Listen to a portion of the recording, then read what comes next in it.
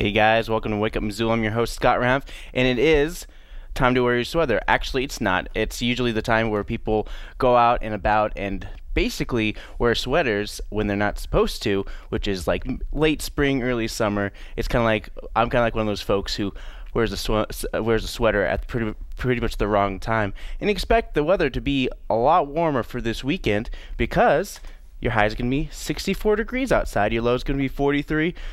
Saturday it's going to be pretty much the same thing, but of course you have that 40% chance of rain that's happening with that 20% chance of thunderstorms and isolated thunderstorms happening for Sunday with your high of 71 degrees. And then Monday it's supposed to get to 74 degrees.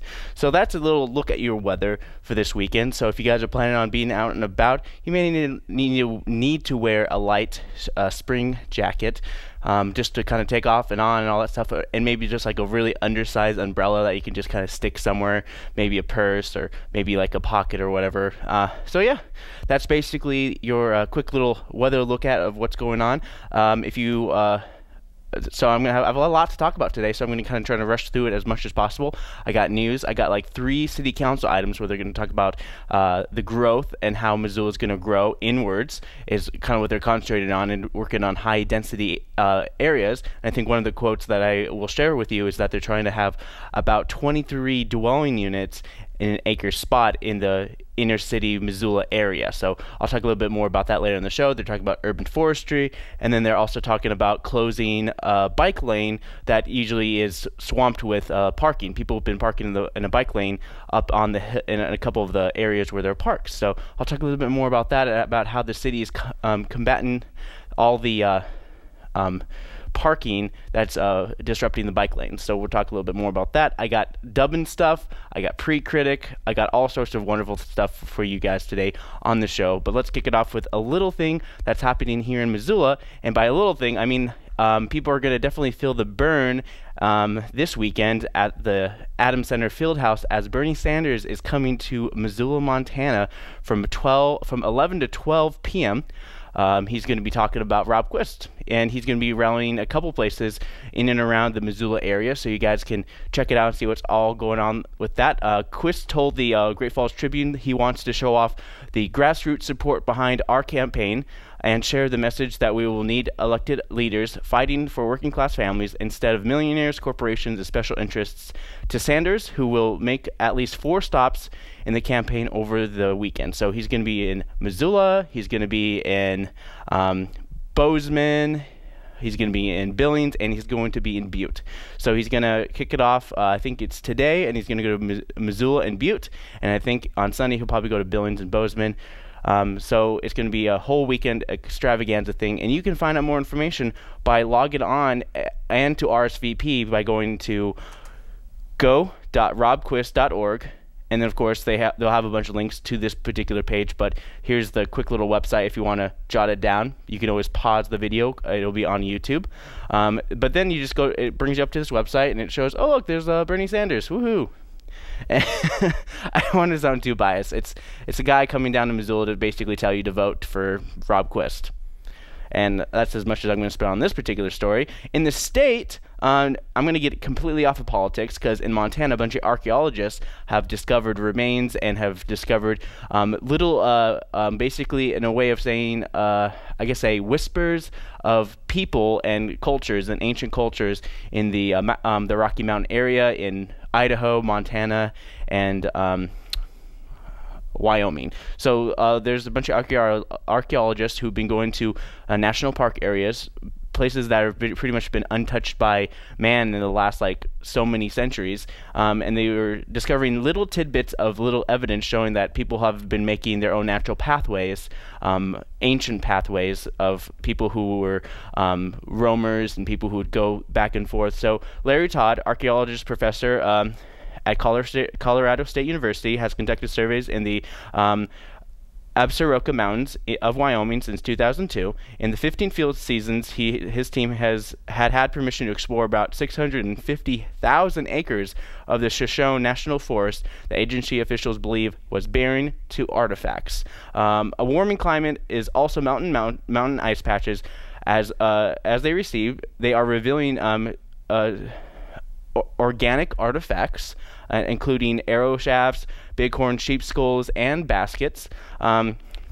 The problem also with this is the ice patches are receding so fast that researchers can't keep up with all the finds on the records of the 10,000-year-old artifacts before they are destroyed. So there's kind of like there's a melting and then it remelts. So a lot of times when things are still frozen, it kind of preserves it. But with the constant change in weather, it's like you have a hot skillet of that you constantly pouring cold water over.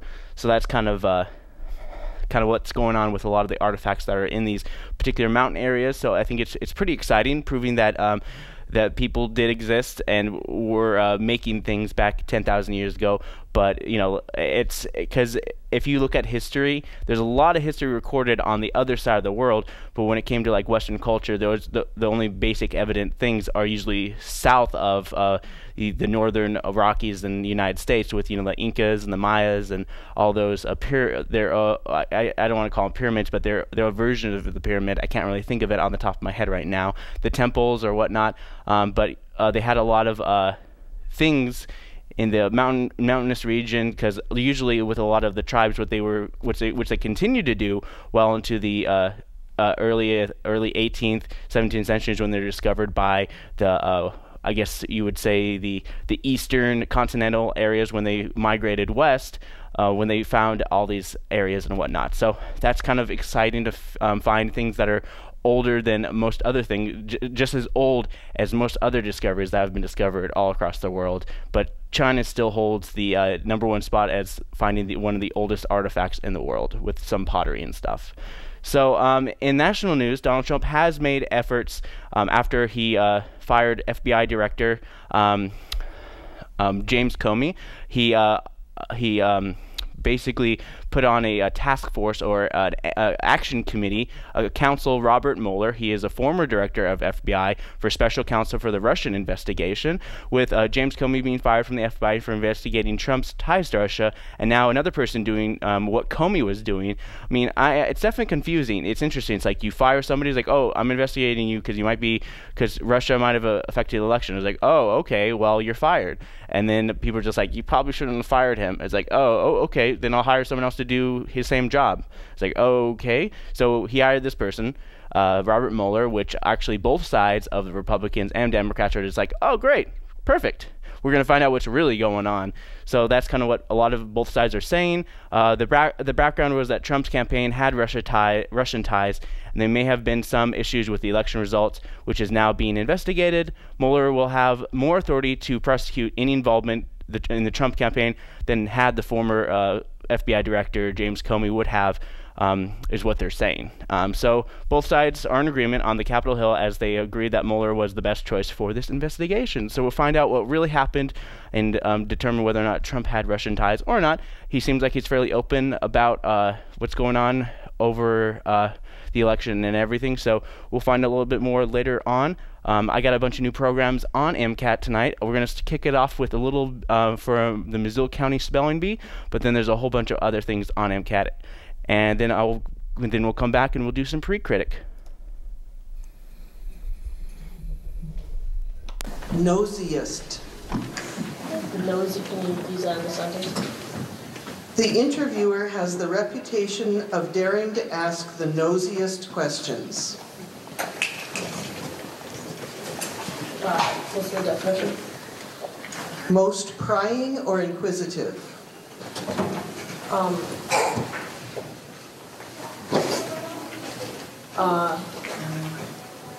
What's the origin? This word consists of an originally English element plus English combining forms. Nosiest. Nosiest. N-O-S-E-I-E-S-T. Nosiest.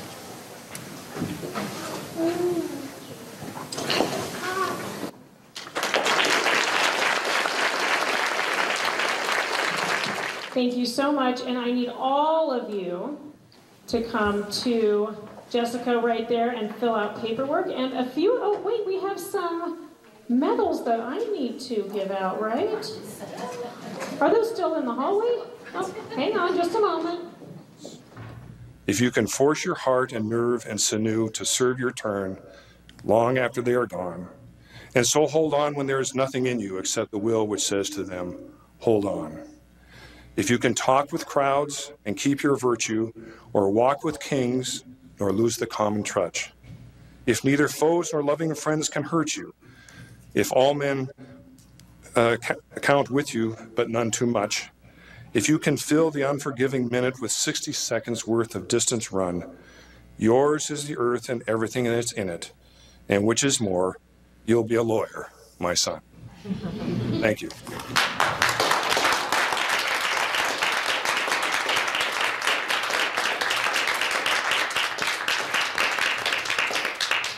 I don't know how long did I go, Paul? I didn't. We have it until 5. We got 15 minutes. Oh, he said 45 minutes, so that was great. So, are there any questions or comments?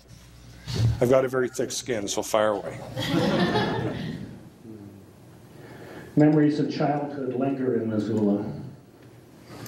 Before the interstate cut its way through Blackfoot Canyon, across the face of the Greeno Mansion, we would go to the woods to gather berries and mushrooms, wade in the beaver ponds, and harvest watercress. Yes, we were better fishermen when we were 12. But I understand now we can grow and have hope in my hometown. For the dirt, it's good there. You can fall in love in Missoula. Just look and listen. Witness the metamorphosis. Young people with no dirt under their nails yet, with dreams, reinventing themselves, connecting with passionate work, committed to imaginings of what could be here.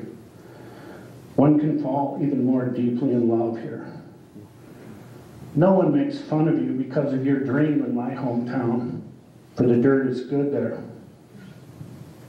No one makes fun of you for your dream in my hometown, for the dirt, it's good there. Thank you very much. Created a little annotated constitution, which all of the Bundys carry, all of the militia and all the Bundys carry a constitution in their pocket. If you ask them, they ask it why you don't have your gun on you. You say, well, I don't have a concealed carry permit that's recognized in Oregon. This is a conversation I got into. And they all pull out their constitutions and say, this is the only carry permit you're going to need. And I said, well, I don't know if the sheriff would agree with that. And Dave Ward is pretty, pretty big guy. I decided not to bring my guns. So Cleon Skousen was also the founder of the John Birch Society. And in my day, as a child, people began to make fun of the John Birch Society because they believed that fluoride in the water was like poisoning the minds of American teenagers and making them be hippies, or I can't remember, but it was a very interesting thing. And Cleon Skousen actually plays a part in the movie Dr. Strangelove. So he's a very, it's amazing that this interesting gentleman should have echoed into 2017 and the debate over public lands. Hey guys, welcome back. And now it's time for a little thing called Pre-Critic. If you haven't heard about this movie that's coming out, it's another attempt at Ridley Scott going back into the Alien franchise. His first reboot, prequel, whatever movie was called Prometheus, and now he's going on with Alien Covenant, from yet another attempt to capture the hearts and minds of the young filmmakers comes Ridley Scott's second time at rebooting the Alien franchise. Alien Covenant follows a large group of colonists on their way to a planet that can sustain life. But hold the phone, scratch. The planet seems to be the wrong kind of life.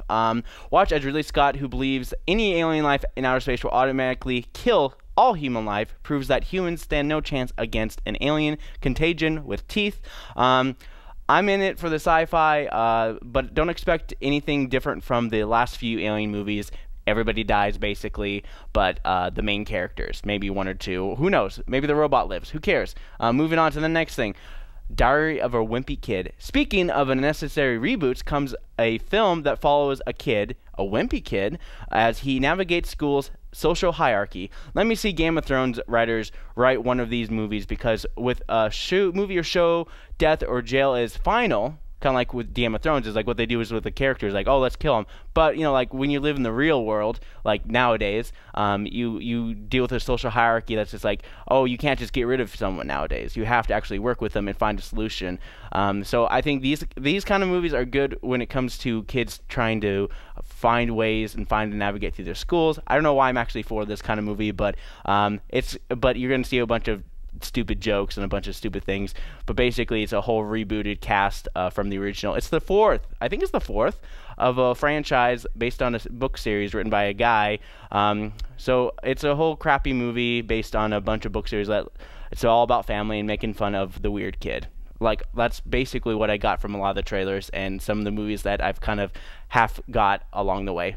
Anyways, speaking of a kind of like a Rear Window, but not really a Rear Window type movie, comes Bryan Cranston stars in this title character in overreaching movie. Basically, it's an overreaching movie about a man who cannot function in what we consider normal society. Wakefield basically is about a man who becomes homeless because he had a mental breakdown. He watches his old life from afar from an attic window. He basically looks and he sees how his life and his kids and his family kind of operate without him, and he kind of does his own life. And I don't know if I'm like prejudging this movie, hence the Pre-Critic title of this segment of my show. But anyways, Bryan Cranston is a good actor, and why not watch a drama? But of course, since it's not during the Oscar season, this is pretty much going to be a very expensive Lifetime original movie. And that concludes Pre-Critic. I have another movie that I've redubbed for you guys through a segment I like to call Dubbing Stuff. And when we come back, I'll talk about all the MCAT events and all the MCAT news that are going to be happening in the month of May. I got a letter, I got a letter, I got a letter. Oh, did you get a letter? That's what I just said. I got a letter. It's great. Look at this letter. It's so great. It's so awesome. Yeah, it's kind of weird that people still send letters nowadays. What is it, and who is it from? ICUP. Oh, that's kind of weird. What do you think it means? Oh, well, aren't letters wonderful? They could be sent by anybody at all. Yeah, I don't know about that. I will keep reading. Here is my last will and testimony. I bestow upon little girl with most everything that I have in this will. Sucker. And furthermore, by giving this person, this is binding legally, and therefore, me. Interesting. Oh, man. Why am I reading backwards? Anyways, to whom this letter concerns, make sure this little girl gets everything she ever wanted. This is great. I can't wait to get everything that I ever wanted. Mwah! And you always will. This is great. I can get like a ball in a cup. I'm gonna get one of those like, oh, what's that sound? Hey, let's go check it out. This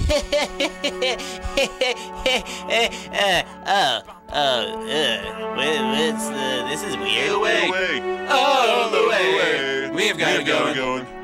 Man, can this day get any worse? You know, we have to honor our soldiers. We've got it going.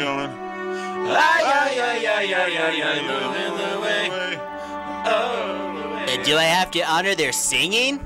Well, if you're a true patriot, are you? Aren't you? Huh? Far be it from me to challenge my patriotism. Oh, I mean, no disrespect, ma'am. It's just that, you know, it's a pretty catchy song. I don't know about that. You know, catchy songs are usually songs that get stuck in your head, kind of like Hoopastank. Hoopastank? Oh, I just realized something. I have to go over here. Oh, wait, hold on a second. Let me just check this letter real quick. It looks like an anagram. I don't know anagrams at all. Do you know, can you help me with anagrams? This is very disappointing. Anagrams are fun. You can't just give up at the first look. Maybe you're right, but they're just so hard.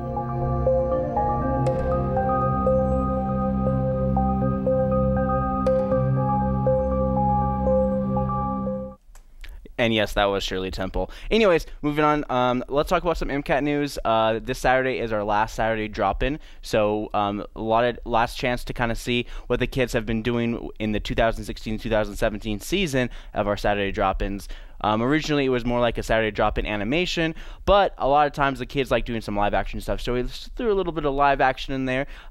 Just kind of like, it's more of like a creative outlet for kids just to come down and, you know, explore and just kind of like work with stuff. But tomorrow, it's all going to be about games, watching their movies, and just eating food and just hanging out. So I invited some of the more frequent kids to come out there, but it's also open to anybody who is curious and wants to join us for that as well. So that's a little bit of knowing that. MCAT will also be at MissCon this year, so during Memorial Day weekend, MCAT will be setting up our VR, our virtual reality Vive station, in which we will basically be there pretty much all week long and invite people to come down and kind of like join MCAT and kind of get an idea of what MCAT's all about, which is all about Vive. And there'll be, hopefully we're going to try doing some like maybe some live streaming on Twitch and do some kind of like cool thing, try to get something going on there as well. So people are more than welcome to come join us at MissCon, sign up for MCAT. MCAT is a great resource for anybody to use. MCAT, if you want to find out more information, you can go on to MCAT.org. Here's their nice little website. I want to thank all the people who support MCAT, who all kind of like came down and joined us for our MCAT party. So our 27th birthday party, and also it was mostly a relaunch of our new brand, which is Missoula's Community Media Resource. It's great. MCAT is a great resource where you can watch all local videos made and produced here locally in Missoula. Farm-raised, grown, ranched here, all natural, no chemicals, all electronic, all Northwestern Energy electronically made, all sorts of wonderful things like that. But you can find out also about my show by logging on to wakeupmissoula.wixsite.com/wakeupmissoula. Be sure to subscribe, like, and follow on Twitter, Facebook, and YouTube, all wonderful sources of where you can find out more information. It is Friday, and as always on Fridays we have our Flagship Friday video of the week, and this one is an artsy piece provided by the kids at Washington Middle School.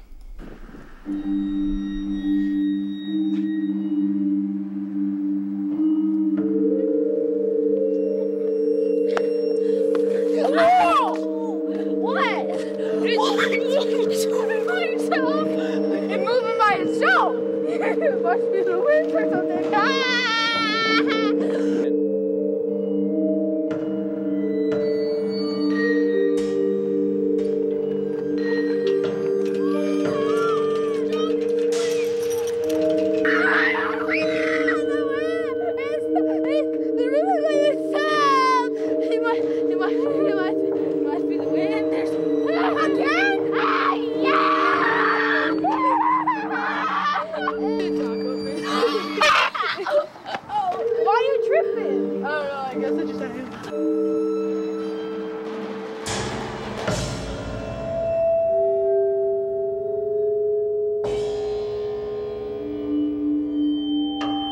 People over there, right? I don't know that. I don't know. This park is kind of creepy.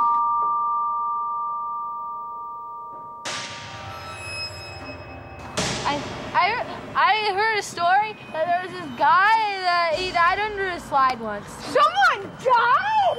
I think so. I'm not sure. Dang. But then also, it's really weird because he died under a slide and then he took the guy took a body and put it in the bathroom and flushed down the toilet. I flushed my orange juice down that toilet.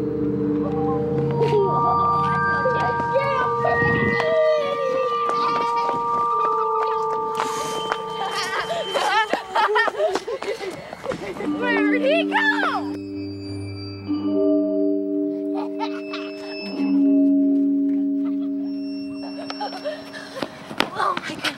Where'd he go? I don't know. We should probably look for him or something. I don't know.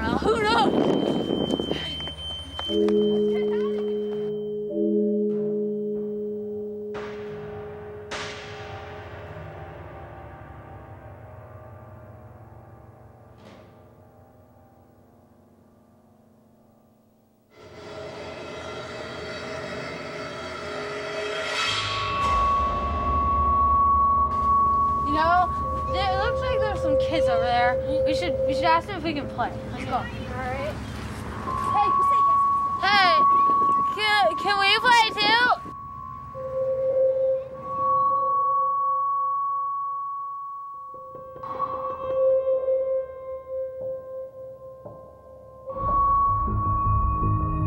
Sure.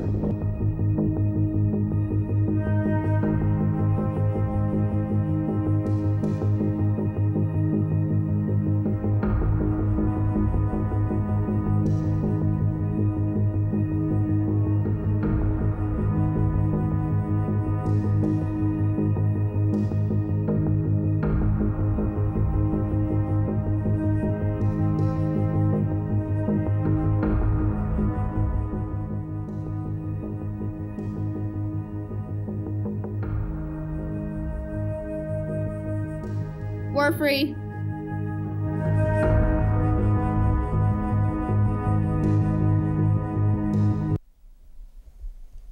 If you don't know what that movie was about, me neither. Anyways, moving on, it's time for some city council stuff. We got a bunch of things that are happening in and around Missoula, and city council, it kind of keeps you updated about what's going on with that. Missoula is having their growth policy, so the many goals and objectives of actions of the growth policy is the planning division is on the front line for preparing the community in readiness of how new development ideas and challenges when growth is concerned. So the pressures are felt or the community concerns are raised within particular areas of the city. The division considers ways to address the concerns and balance the needs of new development with established context by introducing new tools to help mitigate the challenge and often streamline the process. Lavelle Means spearheads the process in the land use and planning meeting last Wednesday, and here is Lavelle Means with some PowerPoint slides. The way that we approach long-range planning is we start with data, and we just feel it's really important to know information about our community, have a strong foundation and solid groundwork that helps to inform the decisions that we make. So we do put a lot of emphasis on the data and the analysis to help you all with the reasons why and decisions that you make going forward. From there, we are into helping to shape and craft recommendations that come forward to you for policy consideration. Policy. All right, so that was just kind of like a brief little rundown of what they're going to be talking about in the rest of the meeting. The next part, Lavelle continues to give an update on what the process is, or what is called Our Missoula, which was originally a grassroots organization through the government. It was sponsored by the government, but it was asked that the citizens of Missoula come together and work on this as well. Many of the issues that the city has is the amount of open space, and the matter of like residency and dwelling is like to kind of like even it out. You know, like who doesn't want to have a house with a backyard? People like are used to having houses with a backyard, but with high density dwelling units, the yard gets smaller while the amount of people get larger and larger. And that's kind of what the city's kind of working on, trying to figure out ways to be like, okay, let's have high density areas, and then we also have some open space areas to help even it out. So there's the ability to create better areas for people to live in, but also be able to easily go to a place where they can have open space. So it's all about elbow room, baby. So the ability to create, so one of the things that they talked about is that acreage to create 23 dwelling units per acre, which is already the max capacity for most areas. Julie Armstrong asked some questions, and Lavelle Means answers them. So here is Julie Armstrong on the City Council. We starting to kind of plan for an aging population and looking at how our development and will accommodate special needs and special accessibility requests and 0-degree entries and things like that. And then the other question I had is we don't have an HPO right now. Is that something is that what the extra FTE is for, is to put that position back into play, or is that going to be integrated into everybody else's positions? Sure. We've filled the HPO position, and that FTE has been retained, so there's no change to that status. She started last Thursday. Name is Emily Scherer. Regarding your questions about the aging population, yeah, that is something that we are very much cognizant of, and I think interfaces with housing aspects and preparedness there, healthy built environment needs, the relationship to transportation and services. So I think it's going to carry through on many different places and aspects that we work on in the city. All right, so that it's interesting how, like, you know, when in terms of like growth policy, you're always asked, just like, you know what would be a good idea? This. But wait. And then there's another question that comes up, like, what about these folks and these people? Is this going to basically accommodate their needs? So that's kind of like what a lot of these policies are about, trying to figure out what is this and that. Because Missoula is definitely kind of like the place where a lot of people go to retire. A lot of people come here to work, but there's also a lot of issues when people come here. They want to find an ability to like have a sustainable job. But to have a sustainable job is to have a sustainable home. So that's kind of like one of the things that the city of Missoula is definitely going into. Julie talks more about the design review for these high-density dwelling units. So let's talk a little bit more about high density. So this is Julie Armstrong on the high-density question. Last couple weeks about all these lovely things we'd like to do. We really need to set housing policy first before we can proceed. So is that something you see as part of your duties? I think we were going to be part of the team, and I think I believe it would be led by the housing division. But we bring so much to the table in terms of the growth policy, the research that we do, and the data that we have, that we would be an integral part of the team. All right, so that was Lavelle Means saying that it's not just a one-person effort or one person saying this is how it should be, this is how it's going to work. It's also going to be a process that a lot of people who are going to be working towards developing the smaller neighborhoods or high-density areas as well. That's just kind of like a little overview. The neighborhood plan process will be used as a template for growing a smart population while still having people have their say in how the city grows, because this was all an open public planning committee to this certain point, and now it's like people basically kind of showed like what their desires and what they want, and now the city's trying to reflect it realistically to help work with the city and how they grow. So it's all about in-growth. So Lavelle Means, she talks about what we can do to move forward, and this is Lavelle. It's not the year and a half, 2-year process, but I think there's still some process to it. It might be, how do we clarify our implementation steps and do more there, as well as that review of what we know about our community. And then it needs to still go through the channels as well, planning board and back to you guys.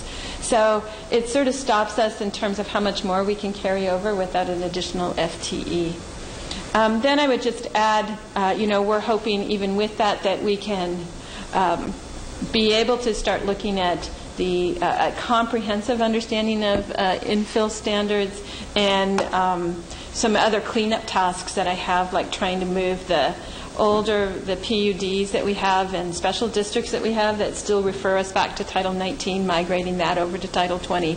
All right, so one of the things that Lavelle Means also kind of talked about, and what I've actually talked about on this show a couple times, is that in terms of high density dwelling areas, is that the biggest thing is that if you the north side of Missoula, across the tracks, the bad side of town, they're working on kind of like an urban redevelopment kind of area, trying to work out commercial, residential, trying to figure out ways to make that a little more accessible, but also at the same time make it a little more high density dwelling, open space.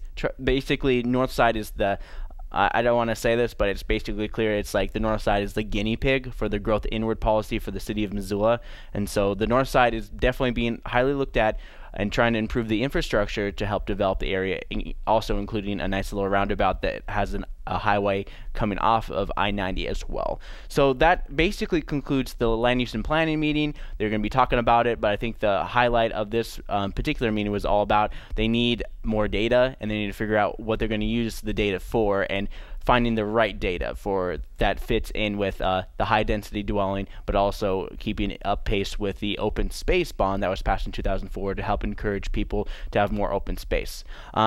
So Public Works, stripping was done last year as part of the Complete Streets policy. After almost 1 year, the neighborhood and neighborhood councils have expressed concern about bike lanes and wish to have them removed until further notice, especially in the Linda Vista areas. And Annalise Hedall spearheaded this discussion item, and this is what she had to say.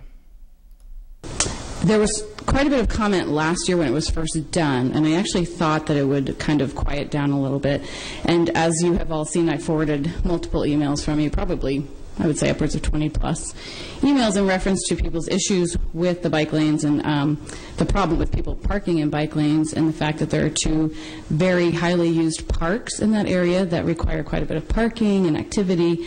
It's kind of become somewhat of a safety issue as a result, as far as people parking on sidewalks and parking in bike lanes and making it really tight to drive, etc. So I wanted to have a conversation about this, just because it doesn't seem to, the sentiments seem to continue forward that people in my ward would like them removed. So that being said, that's what we're going to start it off with, and then that's it. Thanks. All right, so the next part of this little thing is that they talked about, showed some pictures and some slides.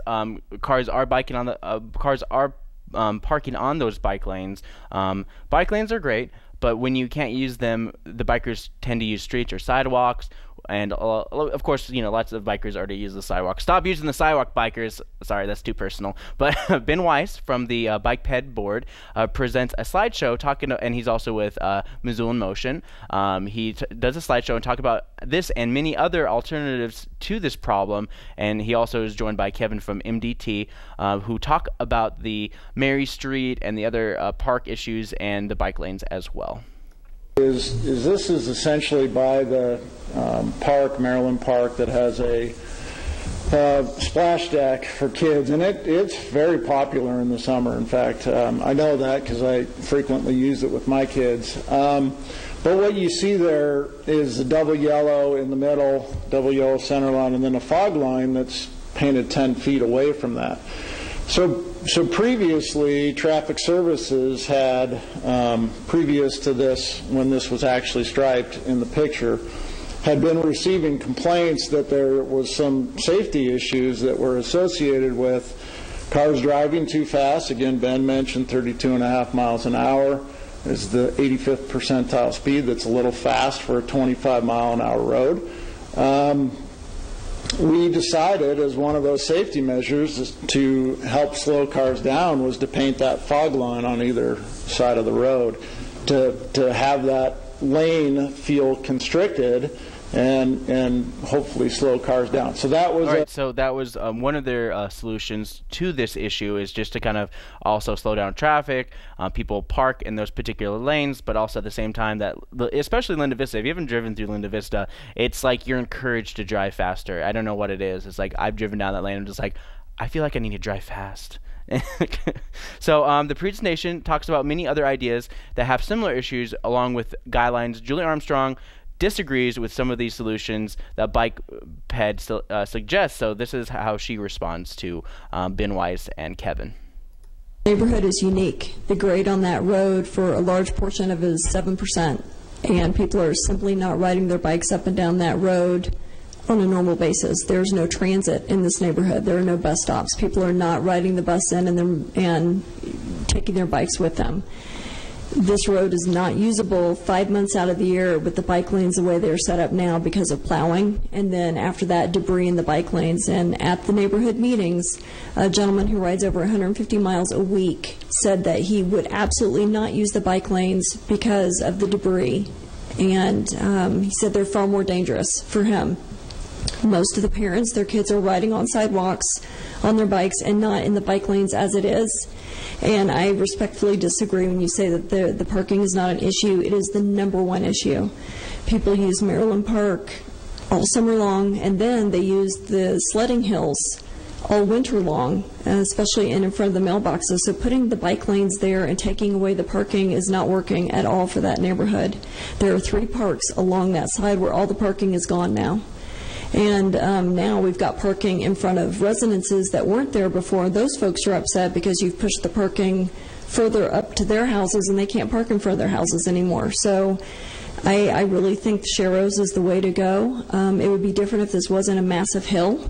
It would be different if people had not been parking in front of those 3 parks for years and years and now they can't. So I I love the alternatives. I think the parking has to come back on both sides. Maybe the option where you showed the Sharrow going down and a dedicated bike lane going up, that might be an option, but I have to disagree. That's my ward, and I hear from those people constantly. And when I have an avid cyclist telling me that the bike lanes are too dangerous for him to use, the way that they're newly striped, that rings a bell for me. All right, so that was many of the problems that have been brought up with the Linda Vista area and whatnot. Let's see. Ben Weiss does respond to some of these issues as well. So let's see here. I think, yep, here's Ben Weiss talking a little bit more about this. Park.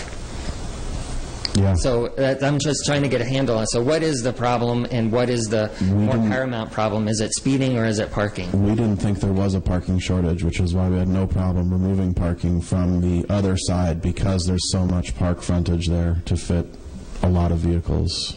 And it's a neighborhood park, so park specifically doesn't design them for parking cars because they expect families to walk and bike to the parks.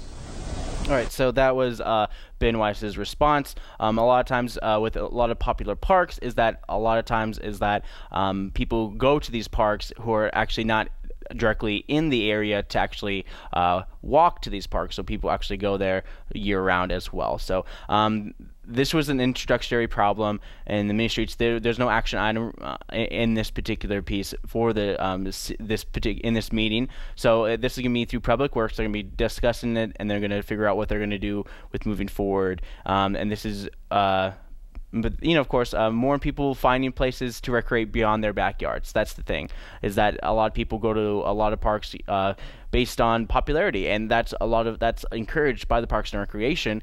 But a lot of times it kind of falls short when you can't find when you can get there, but you can't basically stay there. It's weird like that. So up next, we're talking about a little thing that's kind of adjacent to parks, and that's the urban forest. So in urban forestry and the Parks and Conservation meeting, they had an annual update.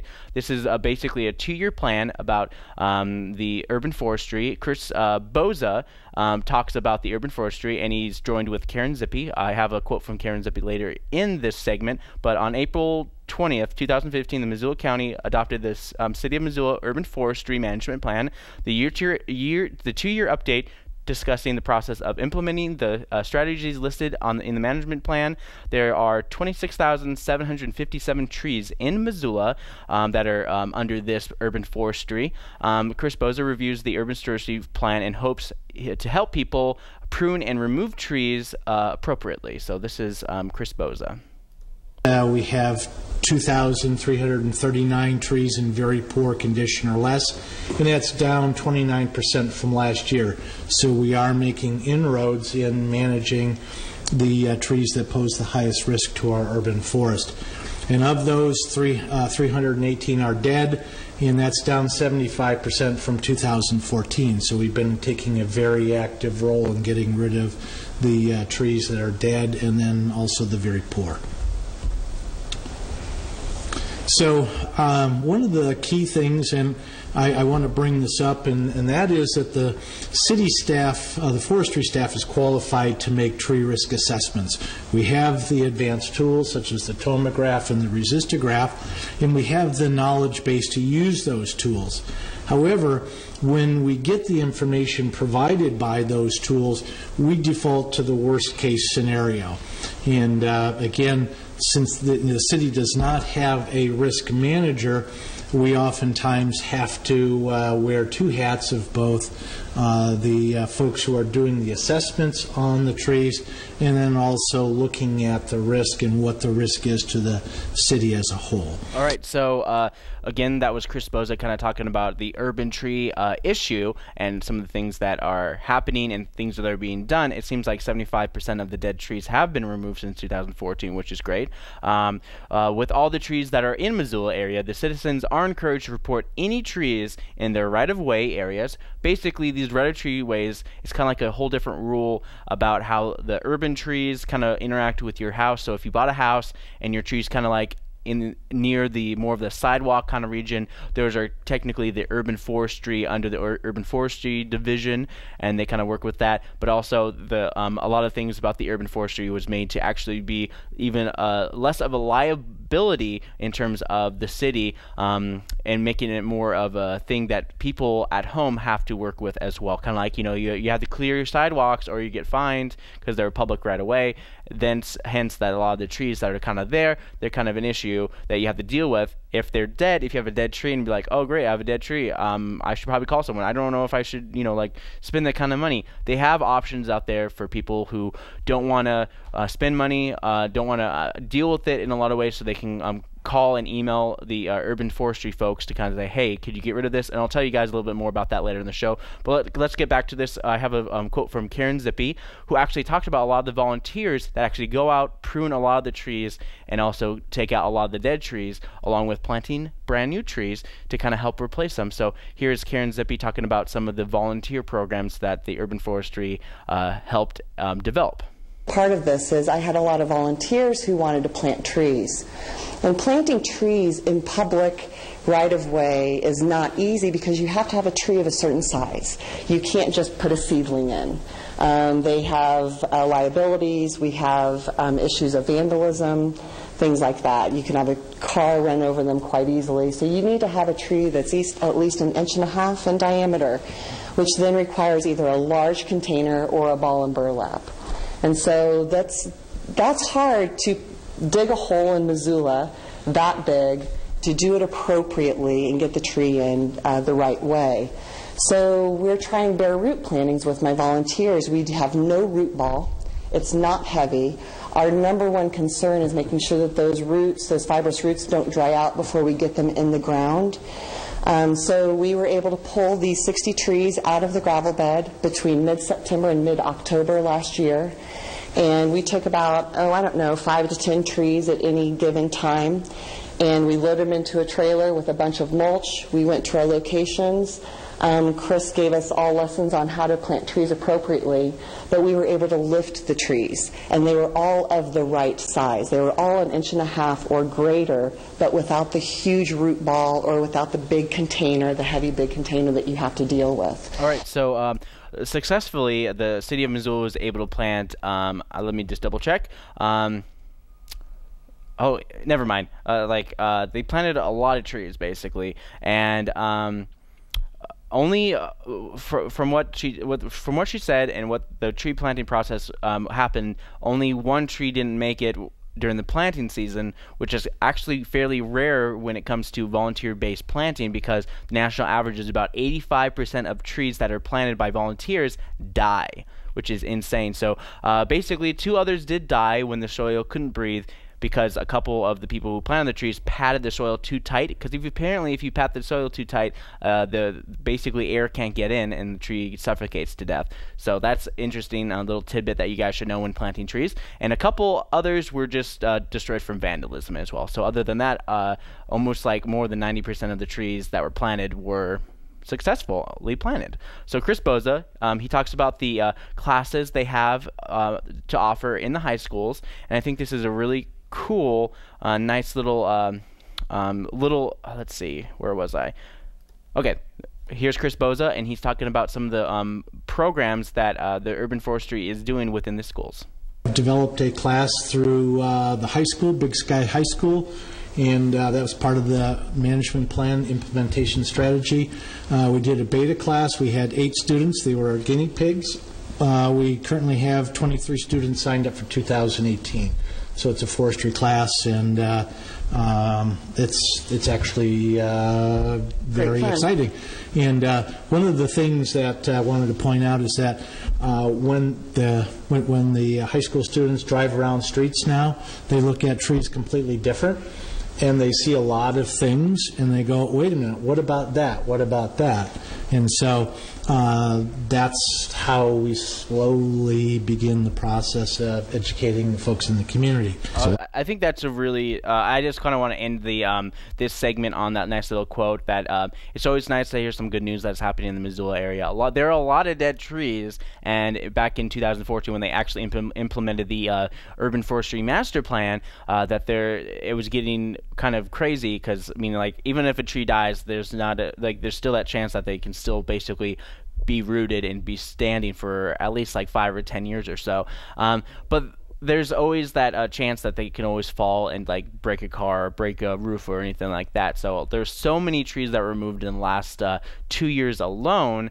I think that they reported over about 318 trees that were removed completely, and there's over 2,000 trees that are dying, basically, or way past their lifespan on for their species average. So other future prospective programs is the urban forestry hopes to get a gravel pit to grow trees that will make planting trees in your home cheaper and cheaper. So a lot of times in this meeting, what I learned is that if you buy a tree for $200, expect planting the tree going to cost $400, not overall. So the overall it would be $600. So it's like twice.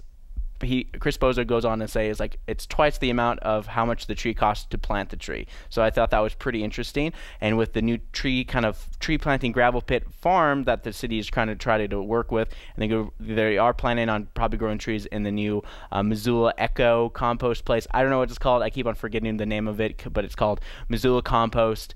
And it's where the water treatment facility is, the wastewater treatment facility is, and that's kind of what they're doing, is using the water and the all the overhaul, because in that area there's a lot of moisture in the area, so a lot of the trees are being used to help filter water. But that's a whole nother story. That's a whole nother thing.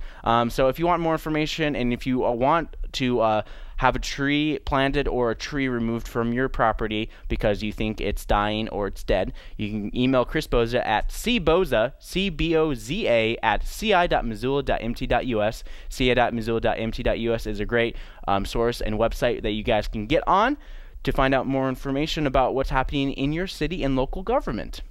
But also, if you want to call him, you can call him at 552-6270. Again, that's 552-6270 if you want to call them at that. They do have a pay share program, so if you want a tree removed faster and right away, you can work out a deal with them to be like, hey, I'll pay X amount of money. It's like, oh, great. We will put you on the top of the list to remove that tree. So I have a brand new art clip for you guys. It is from the Clay Studio of Missoula, and when I come back, I'm going to talk about everything you need to know what's happening in and around the Missoula area.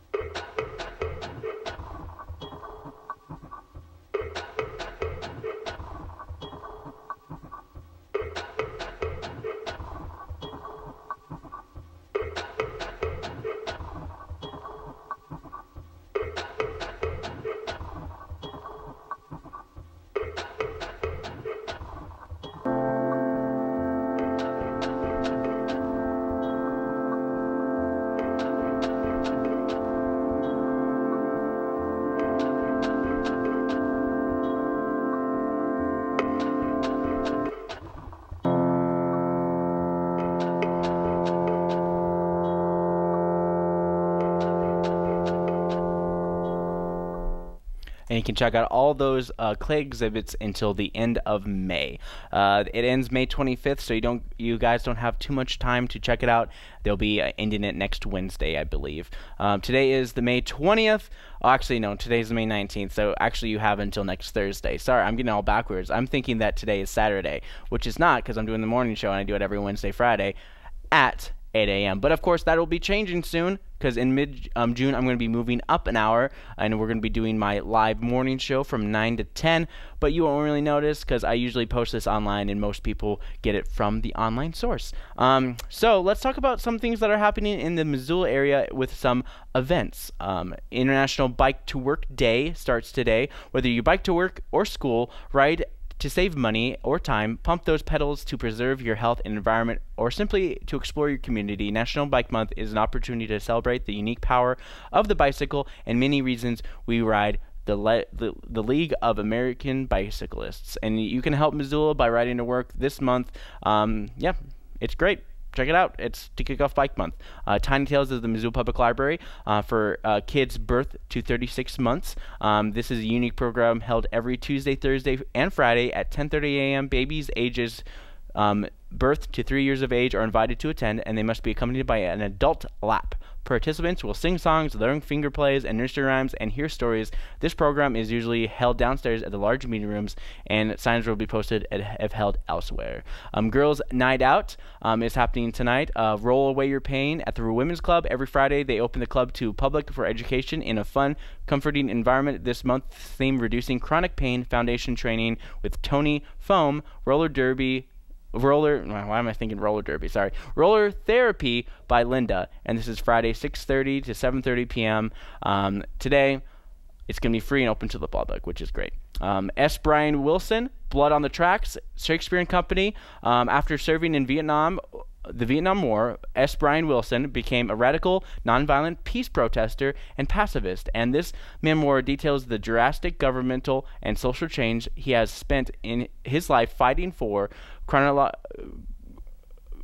chronicling his personal struggle with the government he believes to be unjust. Wilson sheds light on the various incarnations of protests in the U.S. government, including a refusal to pay taxes, public fasting, and most famously, public obstruction. On September 1st, 1987, Wilson was run over by a U.S. government train during a nonviolent blocking action in which he expected to be removed from the tracks.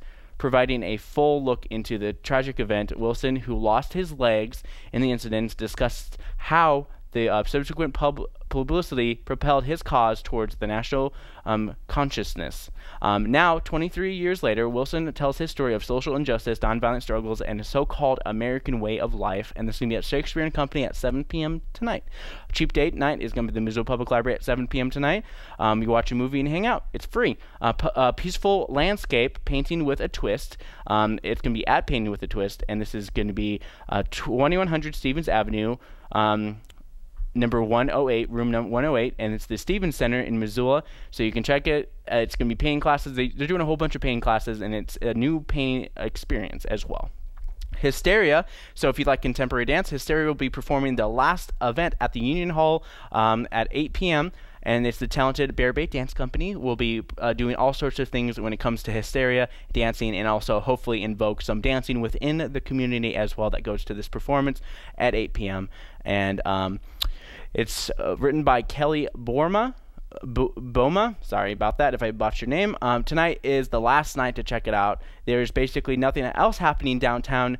There's like 2 items. It's going to be a Union Club and Top Hat, some live music, and I'm pretty sure everywhere else is just a bar.